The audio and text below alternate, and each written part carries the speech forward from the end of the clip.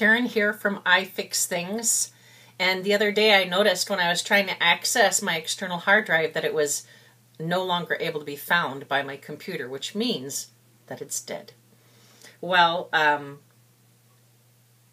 you know, as is my way, if something's dead and destined for the trash can, I don't mind taking it over and taking it apart and seeing what I can figure out. Well, I did a little bit of research after taking apart my little hard drive case and, you know, took all the parts out, and I got to my little hard drive by Western Digital.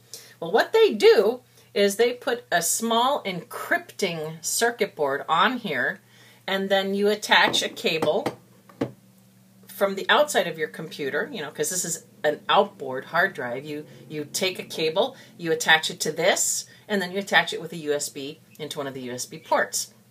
Well, I don't know if you can see this, but this right here is supposed to be silver, and so you can see it is silver. This over here, see that big long landing strip? That's supposed to be silver as well, but it's black, as is this and some other areas on this circuit board. Now, I'm not an electrician, and I don't know a lot about electronics, and I don't know a lot about computers, but I do know when I see something bad, and this circuit board is bad. It's burned out.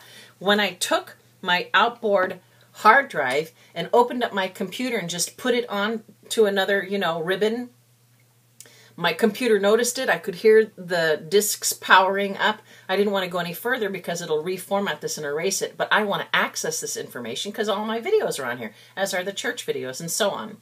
So the bad thing about having these external hard drives is that this little device encrypts all the information onto this hard drive, so you can't access it. Because I tried plugging it into my computer, and it didn't recognize any data. It just said, hey, would you like me to erase it and start over? I'm like, no! So I went online and found a company in Hong Kong that sells this exact model number all the way down to the revision numbers for close to $100, which is a lot cheaper than the $1,000 that these companies that can try to open up your hard drives and get the data off of it. So I figured this is worth trying to find something that I can then reattach back to the hard drive and put it back into the computer, plug it in, and see if I can access all of my data. So wish me luck.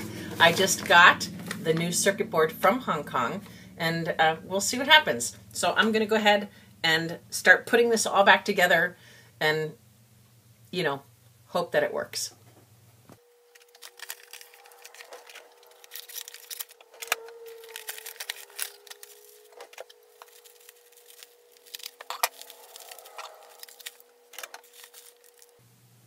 Came with free earbuds. Woo!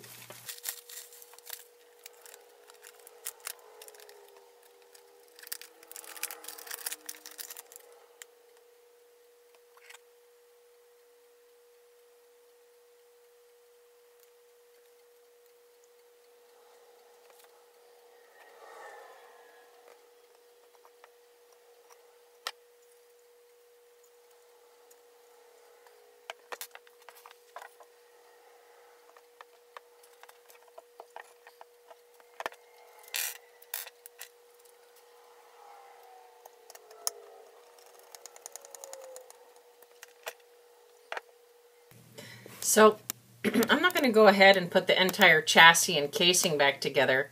That's not necessarily necessary, because now all I've got to do,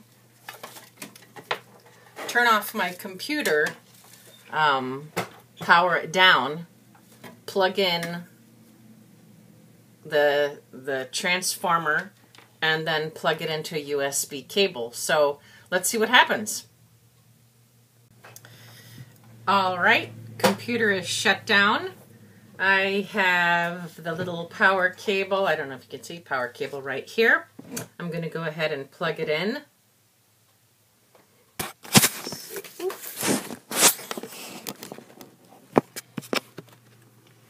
Going to go ahead and plug it in, plug it in. Okay, so the computer is powered back up. And I've been listening to the hard drive. There's been this little light. I don't know if you can see it, but there's... Yeah,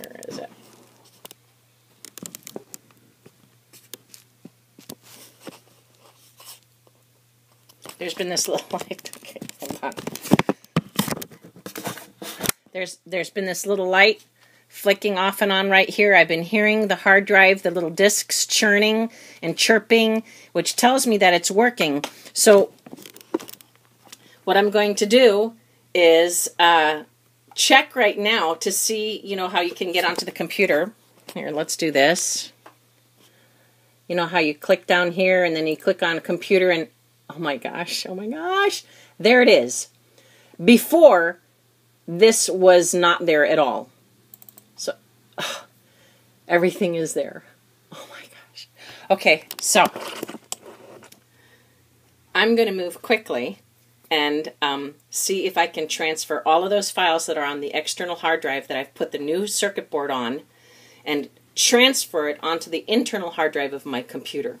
Then what I'm going to do is take the circuit board off of this hard drive, the good one. This is the bad one, obviously. Take it off and turn this hard drive into a slave hard drive with no encryptions, and I'm going to build it into the computer because this whole encryption thing is just a joke.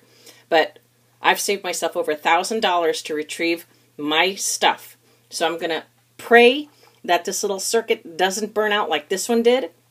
And thank you for watching. I'm going to spend a little time with my hard drive alone. You know, my YouTube channel is called I Fix Things, but the whole reason I do this is because I feel like you can fix things too. I'm not a specialist. I just figure, hey, what can it hurt to give it a try and try it myself without, you know, tossing it into the trash. You know, my philosophy is if it's destined for the trash, I can't hurt it any worse. But, you know, do this at your own risk. I'm not telling you what to do. Obviously, disclaimer, disclaimer, disclaimer. You're on your own if you take apart your computer, okay? Have a great day. So it worked. I was able to retrieve all of the files off of my external hard drive, the hard drive with the new circuit board that I got sent over from Hong Kong. It was worth it for me to sort of take the risk and purchase that close to $100 circuit board to replace my burned out circuit board. So now what I'm going to do is take off the good one and build it into the computer.